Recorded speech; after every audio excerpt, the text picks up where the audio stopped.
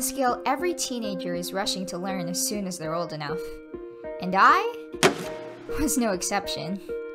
Driving seems to come easy to most people. I was not one of them. Brake, brake, brake! Oops. Sorry, Dad. I'll get it again next time. Oh my god, what have I done? He's never gonna let me drive his car again. Thankfully, he did. And I took every opportunity I could to get some practice in.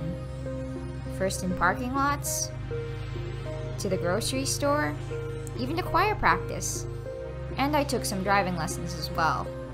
Until finally, when the day of my road test came, oh yeah, you better believe I passed. Now, I drive pretty much everywhere.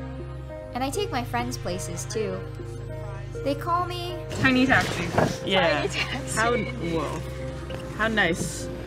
Yo, we here with Jacob Dittaro. That's me. Tori. Whoa. Danica.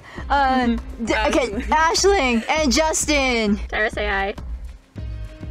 Okay, that's no. Carys, say hi. It's been really fun having this newfound independence.